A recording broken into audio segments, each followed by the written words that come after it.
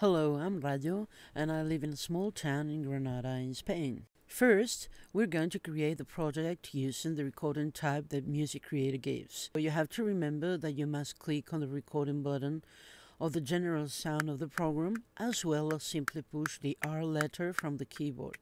This is important, as if you don't click this letter, Music Creator will not allow us to record audio. Also, to advise you that most parts of this video are running at a faster speed, so you may not sleep in the front of your computer.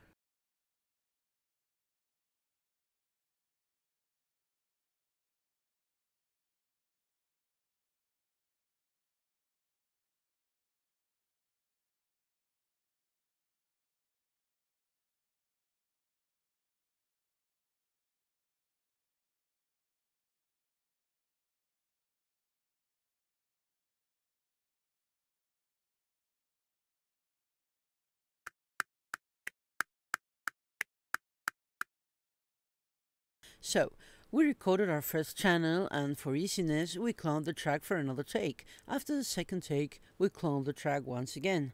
As in our task we're going to use only 2 takes, we create a third track for editing by cloning our first track and specify that we want this clone in the third channel.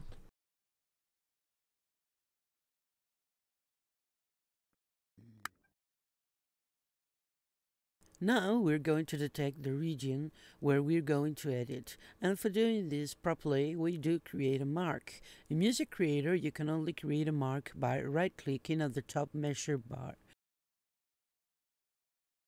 You see, we can put a name to our mark.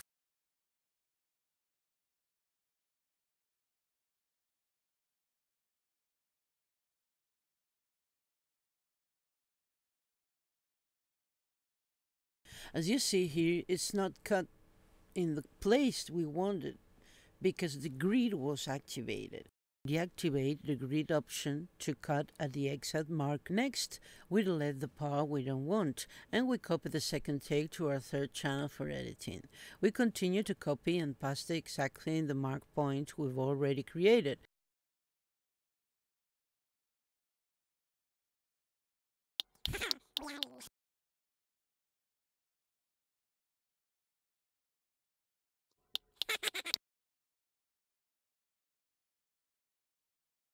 Here, we do insert another mark, we name it, and we continue with addition.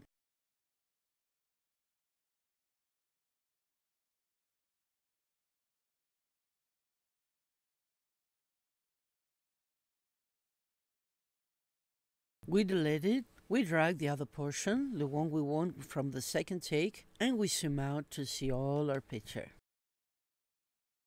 Reflection. This tutorial covers the most basic editing mechanics in an entry-level software called Music Creator 6 from Roland, but you can make it as complex as you may need, so if you really need a more professional approach, you may choose to update a Sonar's family or purchasing any other pro audio software you like. And finally, we do listen at the finished clip.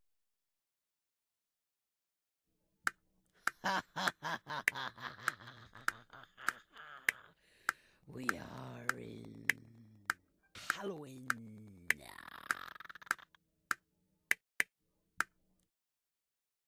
And enjoy frightening Halloween. Or remember those who died in their lives, but still live on your hearts. I hope you enjoyed this video, and thank you for watching.